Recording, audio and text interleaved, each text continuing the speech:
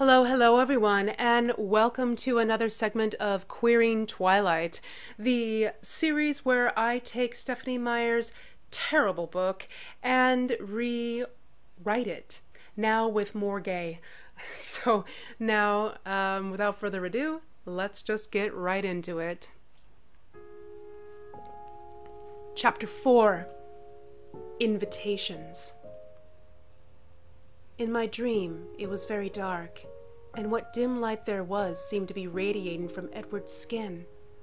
I couldn't see his face, just his back as he walked away from me. I tried to follow him, but no matter how fast I ran, I couldn't catch up. No matter how loud I called, he couldn't seem to hear me. Troubled, I woke in the middle of the night and couldn't sleep again for what seemed like a very long time. The month that followed the accident was uneasy, tense, and at first, embarrassing. To my dismay, I found myself the center of attention for the rest of that week. No one seemed concerned about Edward, though I explained over and over that he was the hero, how he had pulled me out of the way and had nearly been crushed too.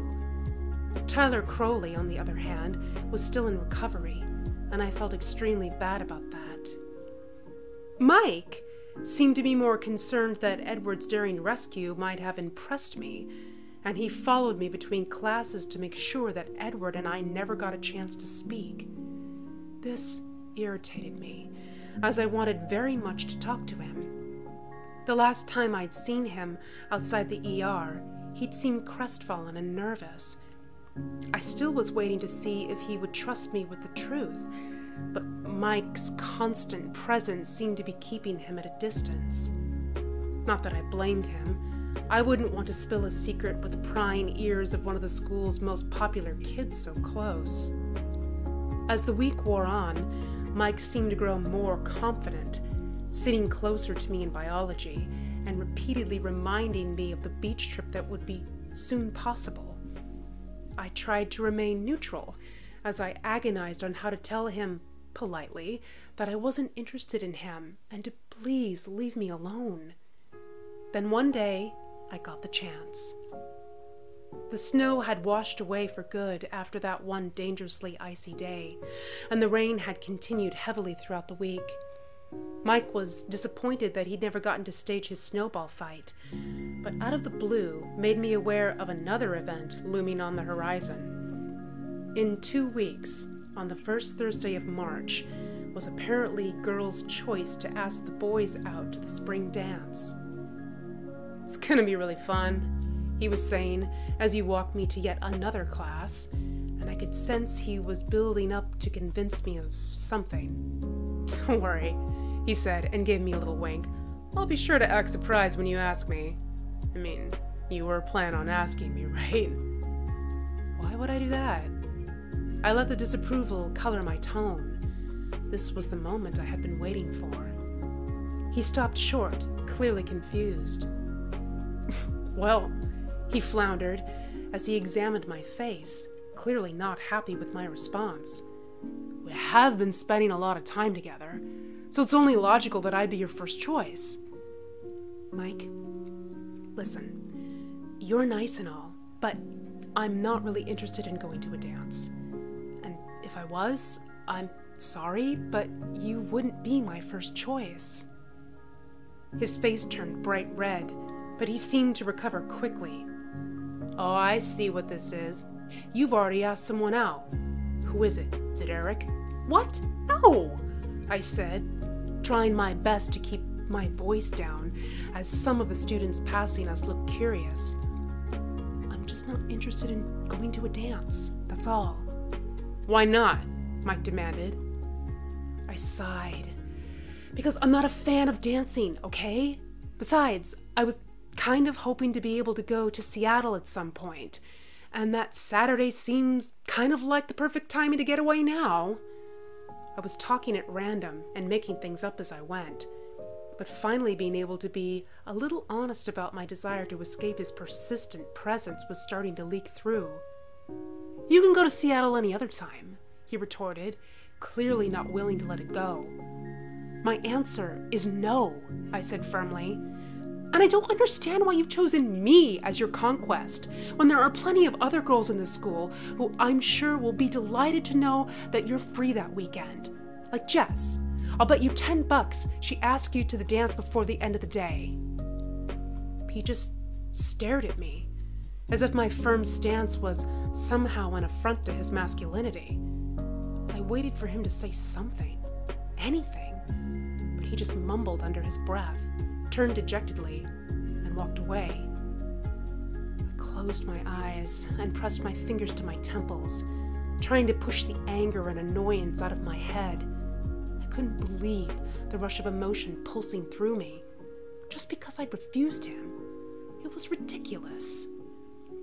When the bell rang, I trudged slowly to class, not wanting to think about how the rest of the day was going to progress now that I had made my stance clear to Mike.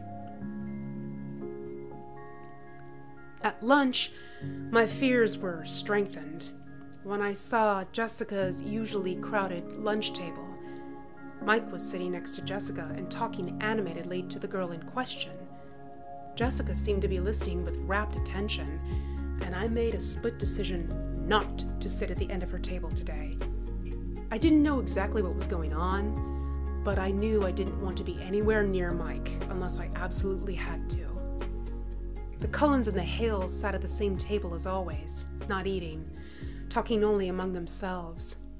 None of them, besides Edward, glanced at me as I made my way over to a smaller table near one of the windows. I was just setting my tray down and was about to open my orange juice when a flicker of movement out of the corner of my eye caused me to look up. Jessica was suddenly standing at the edge of my table with her arms crossed. I couldn't tell if she was annoyed or just cold. The cafeteria tended to be one of the airier places in the entire school. "Hi, Jessica," I hedged, not really sure what she wanted, as she had not exactly spoken to me except for the first week when I had asked about the Cullens and Hales. "I asked Mike to the spring dance," she said without preamble. "That's great," I said, making my voice as bright and enthusiastic as possible. Why was she telling me this? "I'm sure you guys will have a lot of fun." "It isn't great," she huffed, apparently not catching my tone or not caring. When I asked him, he said he would think about it because he was waiting for you to talk to him. I was floored. Did he say that I was going to ask him out? "He might have mentioned that you were planning to," she stated. I cast a quick glance over at her table, where Mike was watching the two of us intently, a slightly uncomfortable look on his face. A bad sign. I briefly toyed with the idea of telling Jessica that not only had Mike demanded that I ask him out, but had been kind of a jerk about it when I had said no. But I didn't want to be part of any high school gossip train. I had been on the receiving end of one of those back home, and wasn't about to get caught up in another. I wasn't planning on asking him, I assured her. I don't really care for dancing, and was planning on going to Seattle that weekend anyway. I hoped that Mike says yes, and that you two have a lot of fun together. I hoped I sounded encouraging, but truthfully, I didn't think Mike was worth any girl's time, not after the way he had acted. She looked surprised by my response, but seemed pleased that I had no intention of stealing her thunder, because without another word, she turned and walked away. Jesus Christ, what the hell? I muttered under my breath and returned to my tray, but I wasn't really hungry anymore.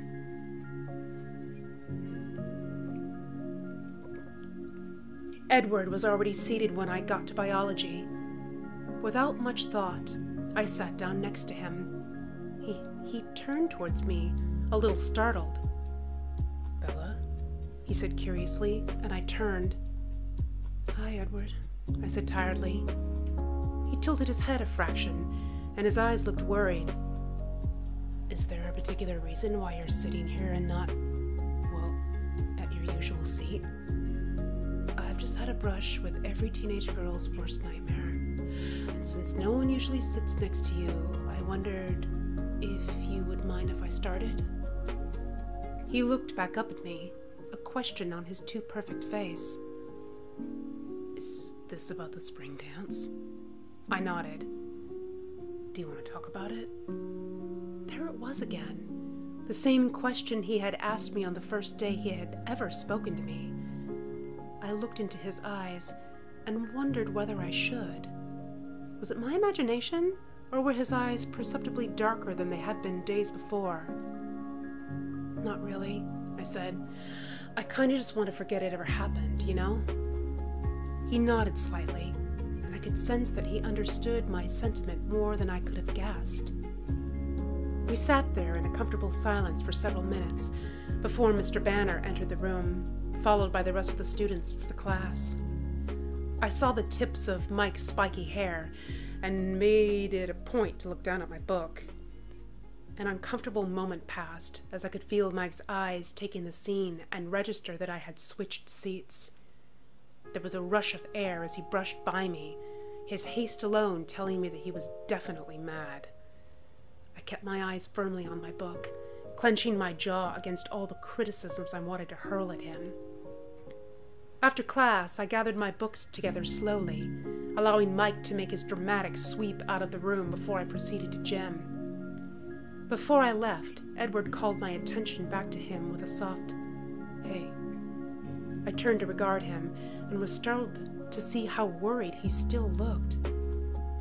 "Not that it's any of my business," he said, his voice slightly unguarded, "but I would advise to steer clear of Mike for the time being. I don't think he's in a very friendly mood at the moment." "What do you mean?" I asked, puzzled. I knew that Mike was acting like a petulant child, but he wasn't dangerous. He chewed his lip for a moment, perhaps the most unguarded thing I had seen him do since I met him. "Just avoid him if you can, that's all I'm saying."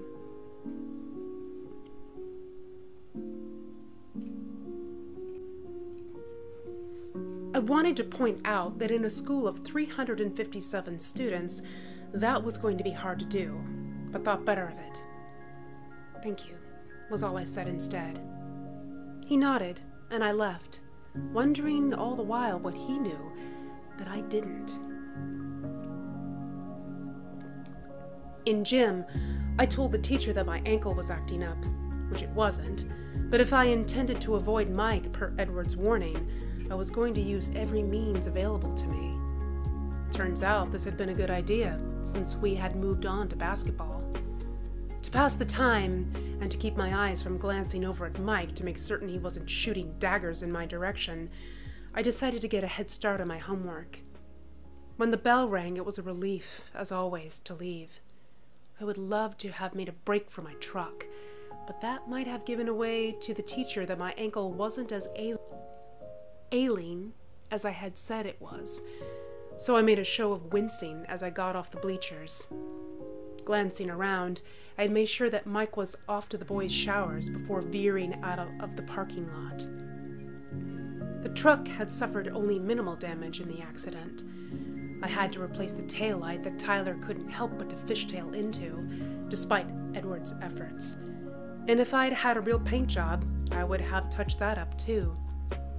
When I got to my vehicle, I almost had a stroke when I rounded the corner and saw a tall figure leaning against the side of my truck. Then I realized it was just Eric. I groaned inwardly. Would this day never end? "Hi, Bella," he called as I came closer. "Hey, Eric," I greeted, a bit warily. "What's up?" He was leaning in such a way that I couldn't get my key into the door without asking him to move. I waited to see what he wanted before I just pushed him aside. "I was just wondering," he said, "if you would go to the spring dance with me?" Oh God, this? Still? Again? "I thought it was girls' choice," I said, too tired to be diplomatic. "Well, yeah," he admitted, and had the grace to be a bit embarrassed. "I'm sorry, but I'm not going to be in town, Eric." I said it as reasonably as I could. After all, it wasn't his fault that Mike had already used up my quota of patience for the day. "I'm planning on going to Seattle." Yeah, I overheard Mike saying that, he admitted. Then why? He shrugged. I was hoping you were just letting him down easy. I was at a loss for words. Really, I couldn't believe how obtuse the boys were being today. Sorry, Eric, I said, working to hide my irritation. I really am going to be out of town. It's cool. We still have prom.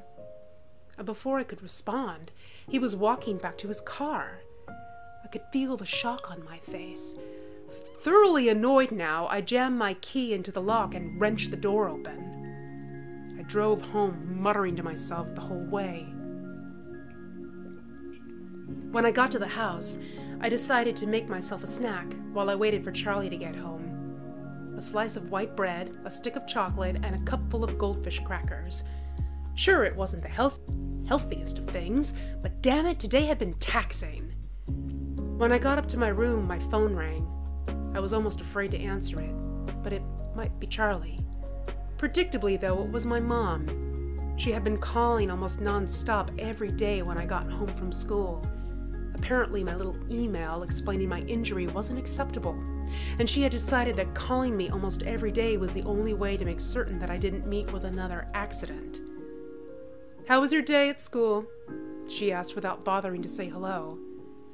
"It was fine, Mom," I said, trying to munch on my goldfish without crunching into the phone. "No unexpected accidents?" "Like I've been telling you for the past week, no." "Well, that's good," she said, sounding relieved, or as relieved as she ever sounded. "So what else has been going on over there?" "Nothing much," I said, and flopped onto my bed and attempted to open my chocolate wrapper. "There's some silly spring dance coming up in 2 weeks that I got asked to." "You got asked to the spring dance?" Mom asked, now sounding more interested. I stopped fiddling with my wrapper. "Yes." "By a boy?"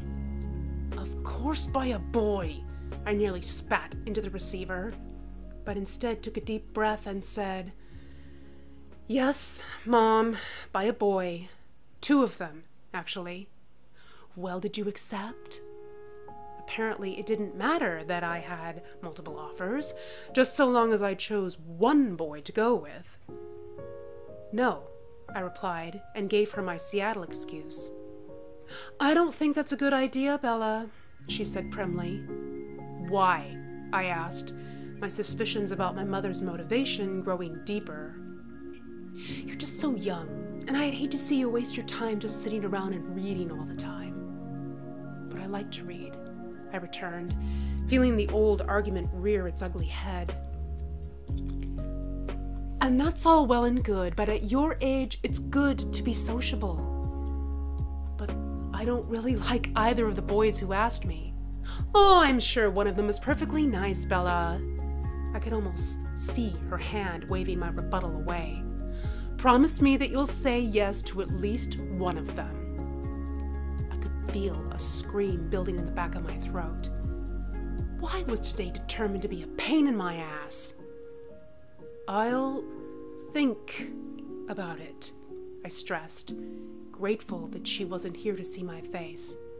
"That's all I ask," Mom said, sounding satisfied, as if she had scored a big win. "I'll call you again tomorrow." And she hung up. I sat with the receiver to my ear for several seconds before throwing the phone across the room with enough force that I thought I might have broke it. Luckily, it caught the edge of my desk, and the long cord slithered to the ground in a heap. Anger coursed through my veins like a poison. I wanted to throw more stuff, but decided that if I started, I might not be able to stop. Gathering up my snacks, I walked over to my desk and sat down. I had gotten into the habit of leaving my computer on, as I found the white noise helped when I was trying to get to sleep at night, and the heat from the PC kept my room just a little bit warmer than the rest of the house. I woke the computer up and opened a web browser. Logging into my email, I first checked to make sure that no one had messaged me, and my heart stopped. I had a message. The tagline stamped with the familiar symbols and stars to indicate who had sent it to me. Sarah. Quickly, I opened the email from perhaps the only person I had been waiting to hear from since I moved, but hadn't gotten the guts to write. The email read, "Hey Bells, it's Sarah." Oh, you probably already figured that out, LOL. "Anyways, how was your move? Sorry I wasn't able to message you right after you left, but I was feeling kind of weird about the whole thing, you know? Why did your mom make you move anyway? It was just so out of the blue. Kyle and I couldn't figure out what was going on until Mr. Reeves told us that not only had you transferred to another school, but a new state too? I thought I was living in an episode of the Twilight Zone or something. Anyways, I hope you're doing okay. Write me back if you feel like it, when you feel like it. Peace. Sarah, your fourth witch babe." I read and reread the email. On my third read, I realized that I was crying. Sure, I'd been getting into the swing of my classes and passing pop quizzes, but all that did was distract from the fact that I missed my friends. I was lonely here in Forks, and Sarah's email felt like a gift from the heavens. I began to type a message back, and stopped. Would now be a good time to tell her why Mom had banished me out here in the first place? That the real reason had to do with her and how I felt? Did she even want to know that? And would it ruin our friendship if she did? I decided to play it safe. For now, at least. Sarah, it's so good to hear from you. Seriously, it feels like living in the Twilight Zone out here. If I hadn't gotten your email, I would have thought that you guys were just a figment of my imagination. Ha ha. For the record, I'm living in Washington State in a town called Forks. It's gloomy as hell and boring to boot. But at least my classes are all easy. They are truthfully so behind here. As for why Mom made me move, well, I guess she just wanted me to spend some quality time with my dad or some stupid adult thing. You know how they can be. Anyway, it was good to hear from you. Please write me back as soon as you can, when you can. Peace, love, and catnip. Bella, the Bella of Notre Dame. I had just hit send on my email when there was a soft knock on my door, and I turned to see Charlie standing in the doorway. "I just wandered up here to let you know that dinner's ready if you're hungry," he said. "Starving," I returned truthfully, and turned briefly to shut my monitor off before following Charlie back down to the dining room. The email from Sarah had served to brighten my mood, and I found my thoughts drifting to sunny beaches and palm trees as I began to eat Charlie's delicious chicken enchiladas. Charlie seemed to notice. "You seem cheerful," he said as he took his first bite. "Anything special happen at school today?" "Not really," I replied truthfully. "I just got a message from a friend back home." "Oh?" he continued, clearly in a mood to be talkative, or perhaps curious because we were still getting to know each other. I had lived almost an entire life without him after all. "A boyfriend or something?" His tone was teasing, but I could sense he was nervous about even bringing it up. "Girlfriend, actually." He stopped cutting his enchilada and looked up at me. There was a question in his eyes, and something else as well. Something I couldn't quite read. Damn it, I didn't mean it to come out like that. "I mean, my friend Sarah, who was a girl, and was my friend, back home." He lowered his eyes back to his plate and resumed cutting. "I see," he replied offhand. "That must have been nice, getting to hear from a friend. You have no idea." I let the conversation drop, as it seemed that talk of my friend back home had made him nervous, so I decided to change the subject. "Dad?" I asked. "Yeah, Bells?" I just wanted to let you know that I'm going to Seattle for the day, a week from Saturday, if that's okay." He looked at me in surprise, clearly not expecting me to ask that question. "That truck of yours probably doesn't get very good gas mileage," he replied thoughtfully. This was true, but I had more money than I was used to having since, thanks to Charlie, I hadn't had to pay for a car. "I know. I'll stop in Montesano and Olympia, and Tacoma if I have to. Are you going all by yourself? He asked. Yes. Seattle is a big city, he began, but I headed him off at the pass. Dad, Phoenix is 5 times the size of Seattle, and I can read a map. Don't worry about it. Do you want me to come with you? You mean you want to spend your time going into whatever bookstore I drag you into, as well as clothes shopping? I could think of a more terrible way to spend my time, he said, and I could tell he meant it. I was oddly touched. Thanks. Will you be back in time for the dance? Damn. Only in a town this small would a father know when the high school dances were. No, Dad. That's the reason I'm going to Seattle. He looked at me, and this time the look was pure concern. Did something happen at school that I should be aware of? I briefly toyed with the idea of telling him what had happened with Mike and Eric, but decided against it. Why make him worry? It wasn't like there was anything he could do about it. No, I lied smoothly. I just don't like dances is all. Oh, was all he said, and didn't press me farther. The next day, when I pulled into the parking lot, I deliberately parked as close to the entrance as possible so that I could make an even easier escape, should either Mike or Eric prove to be even more persistent than they were yesterday. Getting out of the cab, I fumbled with my keys, and they fell from my hand. I reached out to try and stop them, when suddenly a white hand flashed out and grabbed them before I could. I jerked upright. Edward Cullen was right next to me. Where did you come from? I asked in amazement. He looked towards the shiny Volvo, which he had parked several spots away from mine.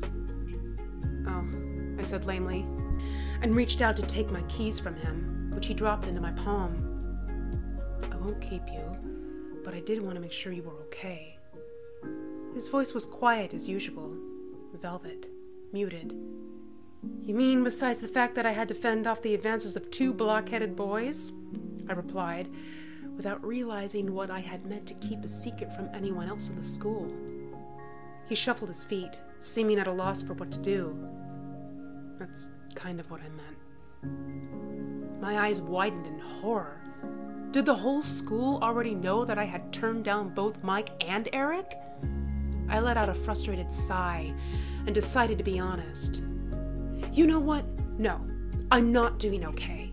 Since I moved here, I've just felt like a fish out of water. I don't have any friends, and yet somehow have managed to attract the attention of 2 goons who seem to think that my newness is an invitation to be possessive and weird. And then there's you, who I can't seem to figure out, and have a strange habit of appearing at the oddest moments. Kind of like now. I was raving, but realized that I didn't care. All of my frustration from the move and having to go to school while feeling isolated had hit its peak, and I was done. I paused long enough to catch Edward's reaction. He was staring at me, looking more shocked than I had seen him look so far. I didn't know you were feeling that way, he said. How could you? I replied, feeling suddenly exhausted. It's not like I've said anything to anyone about it. Plus, who would care if I did? I care, he returned. I looked at his perfect face. His eyes were light again today, a deep golden honey color. Then I had to look down to reassemble my now tangled thoughts. You know, he said after a short pause, that week from Saturday, the day of the spring dance. I braced myself for the inevitable question. I heard you say you were going to Seattle that day, and I was wondering if maybe you wanted a ride. That was unexpected. I looked up at him, stunned. What? Do you want a ride? To Seattle? With who? I asked, mystified. Well, with me, actually. He looked anxious, almost as if he had never asked anyone to go anywhere and do anything with him, which was absurd, considering how I couldn't imagine anyone turning him down. I was still stunned. Why? Well, to be honest, I'm not sure if your truck can make it. And he gave a meaningful look at my large wheel wells. It's sturdy enough, I replied. Why do you think it won't make it? He gave me one of his soft smiles, and I felt my heart skip ever so slightly. It's not the sturdiness that concerns me, but more so the hills in downtown Seattle. I don't think it could handle it. I furrowed my brow. What do you mean, hills? Well, Seattle was originally built on sea level, but after the Great Seattle Fire and the multitude of earthquakes throughout the years, they decided to raise the city. Now it kind of feels like a roller coaster when you're driving through downtown. My mouth popped open in surprise. Is that true? Sure is, he said. I used to live there back when... Well, just trust me. I know what I'm talking about. Wow, I breathed. I guess that's why my dad didn't want me going by myself. Smart man, Edward returned, then added, So, would you like me to go with you? I considered. Surely it might be more fun to go with someone my own age instead of dragging my poor dad into bookstores and hoping he didn't become bored out of his mind. But then again, the odds of Edward also being bored out of his mind was a high possibility too. I didn't know anything about his interests, what he liked and didn't like. That gave me an idea. Thank you for the offer, but I did sort of promise my dad that he could tag along on my adventure. But, I added, as he was looking like asking me had been a huge mistake, we can sit together at lunch and talk, if that's all right with you. He smiled again, and this time it wasn't half-hearted, but a real, genuine smile. I liked it much better. Yeah, he said, I'd like that. I'll see you later. And he turned abruptly and walked back towards the school. Thank you guys so much for joining me for this little segment of Queering Twilight. As always, if you are enjoying this content, please be sure to like, comment, subscribe to the channel. And if you are interested in supporting me monetarily, I have a Patreon and a Ko-fi. Both are in my About section here on YouTube. What do you guys think? Let me know down in the comments, and I will see you all in the next one. Good night.